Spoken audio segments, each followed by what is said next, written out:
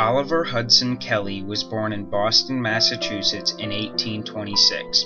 The exact date of his birth is not known, but it is either January 7th or January 20th. During his early life, he moved to Chicago, where he worked at a drugstore and as a reporter for the Chicago Tribune. He then moved to Iowa, where he married Lucy Earle. He and his new bride left to find their luck in Minnesota in 1849. Kelley quickly became very involved in his local community. He joined many groups and organizations in St. Paul. Unfortunately, both his wife and daughter died in 1851. However, he married again the following year. He then focused his work on the development of Itasca. For the next 2 years, the small town seemed to be doing well, until the town's popularity dwindled and the people moved out. Kelley then realized that his future would involve agriculture and farming. He built his farm and experimented with different crops such as buckwheat, apples, melons, and asparagus.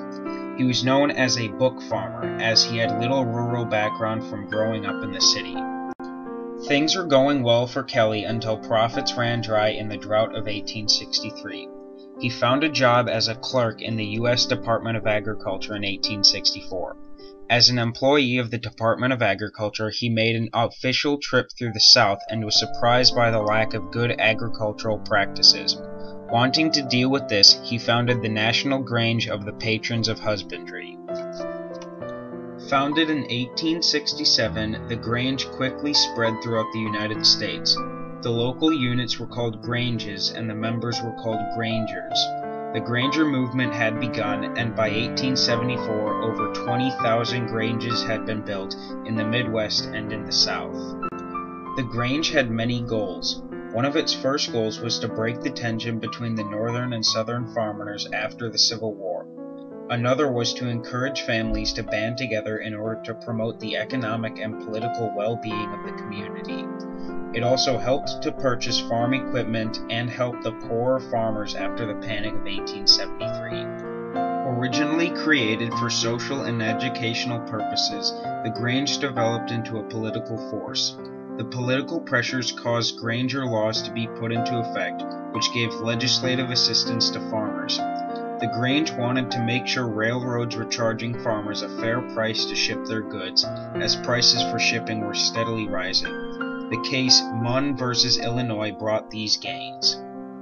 The Grange now started to decline. New organizations such as the Greenback Party, the Farmers' Alliances, and the Populist Party all were becoming more popular.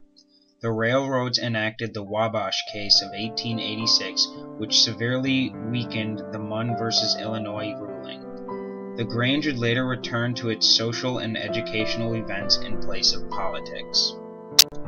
Oliver Hudson Kelley resigned from his position in 1878. He later died in 1913 in Washington, D.C. His creation led to great advances in the farm industry.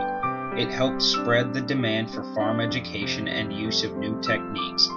The Grange showed that farmers were capable of organizing a political agenda. The organization has been sustained to the present day.